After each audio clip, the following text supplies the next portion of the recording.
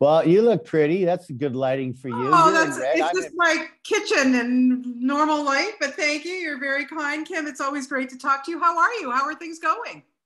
Well, Bonnie, it's pretty. It's a dark time right now for me. I'm in my artistic world because I'm playing. I'm the lead. I'm number one on the call sheet. It's been written and directed by an Oscar winner, which I can't mention because it's not in the press yet. We're not allowed to talk about it. Oh, Kim, stop But teasing. That's not fair. That's it's not not fair. fair.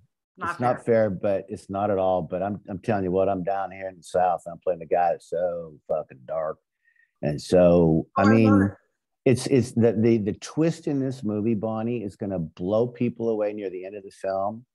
And yeah, I turned it down at first, and then I had a big conversation with the writer director, who's a friend of mine, who's won an Oscar, like I said. And I said, can't do it this way, and I'm going to tell you why, because this guy is just so that dark I love it. asshole side of the tracks. We need the other side a little bit, or it does none of it.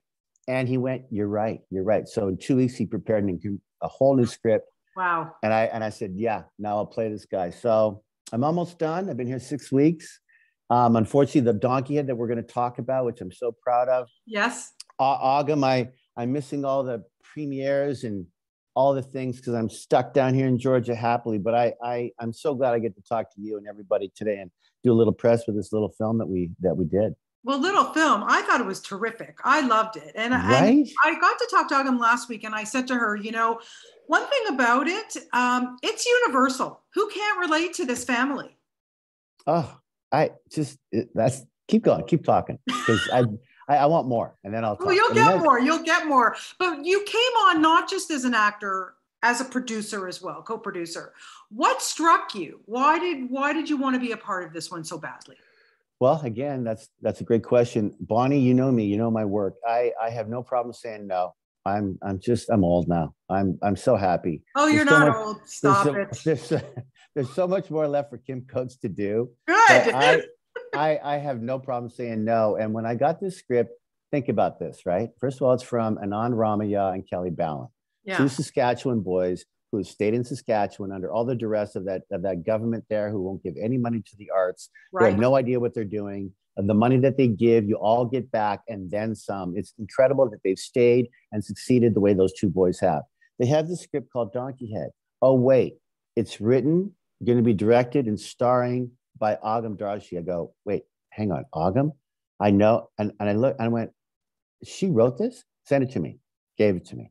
Yeah. Now, Brent, who I'm playing, Yes. isn't a massive part, No. but it's a great part. Yeah. And I wanted to be a part of it. And to work with Agam, I said to both Anand and Kelly, I have to be a co-producer on this too, because I want to share artistically everything I think about the film, Mhm. about the casting, about things like that. And if Agam's okay with that, and she was, we came on board, and I'm telling you what, the script got better and better and better. It was Yeah. already good, but it got better and better and better. We made our relationship better and better and better, Brett and her. And then the people came, and I said, we should rehearse. We rehearsed for 3 days, That's like amazing. no farting around. And you know, Bonnie, how tough that is to actually rehearse. Yeah. So we did that, and it was in the middle of COVID. It was a year ago.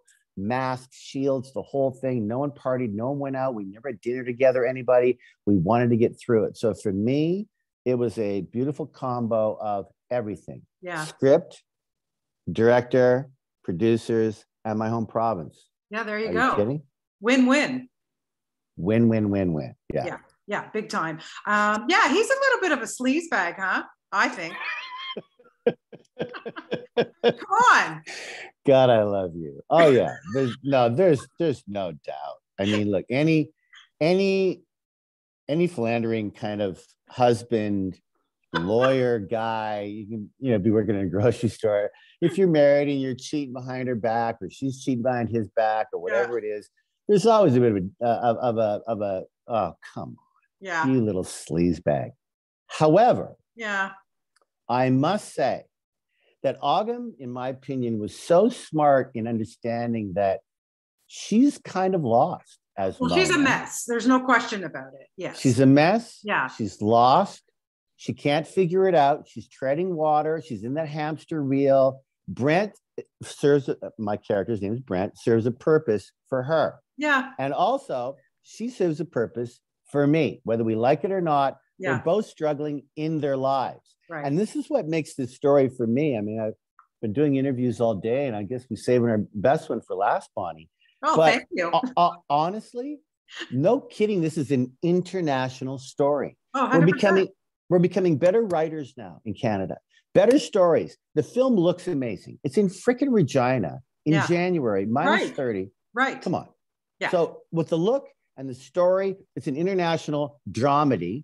I thought it was actually going to be even funnier, but the angle of the edit in Ogden and her team went not more for the drama, but it's a very powerful family tale in this little city of Regina that has to do with, this Sikh family, that's living there as they should be. They're all Canadian, but it's an incredible story that needs to be told, and we did it well, I think, really well. Oh, I agree with you. I really, really enjoyed it. I would have liked to have seen you though stand up there and sing "Oh Canada." Now, can you still do that without messing up the words?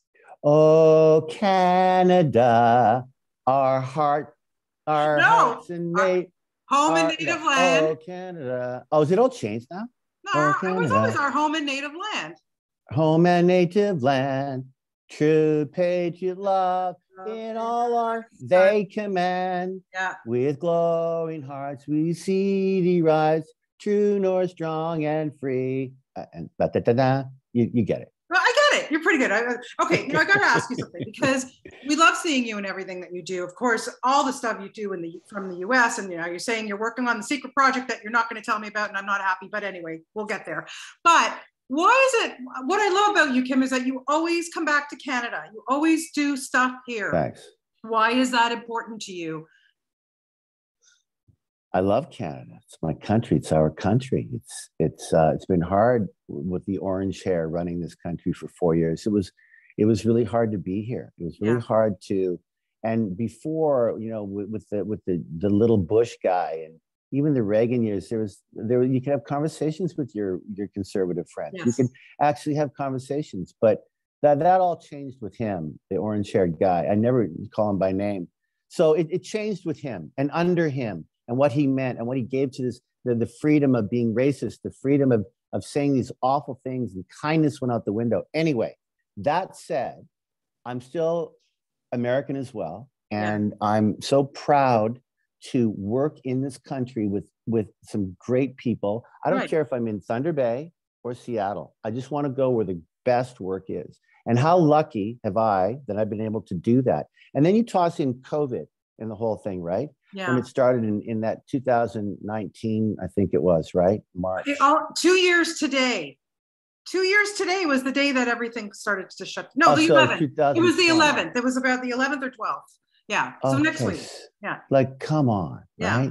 Right. Bon, we've been through so much as a society. Yeah. And yet the film business has done it right from day one. We were the first in Canada. I'm not joking. I think it was a show. Chad Oakes was doing a show in Vancouver in that June-July period of that, and they had to get COVID tested every day. Right. Every day. Van Helsing, and it was Van Helsing every day, and you couldn't get it, or you had to shut everything down in the hundreds of thousands of dollars. But we did it in Canada first, and Donkeyhead was about 6 months in since coming back, and here we are in Regina. Yeah. And all wearing masks, all getting tested every day, spending money to make what you saw. You got it done. Yeah, amazing. Okay, a couple more questions and I'll let you go because I have so much I want to ask. I'm good. But such a huge fan. I mean, look, Sons of Anarchy. I mean, come on. You even over COVID, you had new people discovering the show because you can get it on streaming and everything. So constant new fans to that show. Yeah. But you've got your diehard fans, of course, and now, of course, you were doing Reaper reviews, which is awesome. Thanks. What is it about that show? Why were people connecting to it? Why do we love it so much? And how much fun did you have doing it? Can I just talk to you every time I do any press, Bonnie? You're hitting it out of the park, girl. Listen, the one we could talk about it for days, but I will say this: that before Sons, Kim Coates was known mostly as, "Oh, you're that guy. Oh, you're the guy from Last Boy Scout. Oh, you're the guy from The Client. Oh, you're the guy from Open Range. Goon, you're that guy." Yeah. And then I always did arcs on TV, but I never wanted to be a regular. I'm a film guy. I didn't want to be a regular on a TV show. I just wanted to do movies. And then Sons comes along. Wow. I say I'll do it. I had no idea of the power of TV for so many reasons. And as you know, Bonnie, and that Sopranos changed the world for TV, in my opinion, for that cable, dark, incredible writing. Every film actor wanted to do TV after the Sopranos, and it became better. FX, their shows, better, better. And Sons came at the right time for Kim Coates to then be, oh, you're Kim Coates. You played Tig on Sons of Anarchy. So it's given me in a way that I had no idea imaginable. I guess I'm a bit of a star name now. I guess I can get movies financed now because I have enough fans around the world that know me as Kim Coates from Sons and Bad Blood and these other movies I'm doing. Yeah. It's I went back to the stage with Jerusalem with my daughter Brenna. Yeah. Couldn't get a ticket for that. And we won every award possible at Dorame. I mean, I'm just a proud Canadian boy who continues to not be afraid to fail. I'll stumble along the way, but man, Donkeyhead and these movies I'm doing and TV, it's a good time to be in the business for me. Well, that's fantastic. Well, we are always happy to see you in whatever you do. And thank you so much for your time. And now I've got to sit tight and wait on this secret movie that you're doing. Bonnie, not telling me about. You have to call me. We have to talk about it. I will. Once it's in the press, you get a hold of me and we'll talk about it. I'll talk about it all day long. It's a deal. Okay? I have this on tape now. Do it. Okay, have there it on you go. tape. Kim, thank you so much for your time. Always a pleasure. Take care of yourself. Take care. Bye-bye. Bye. Bye.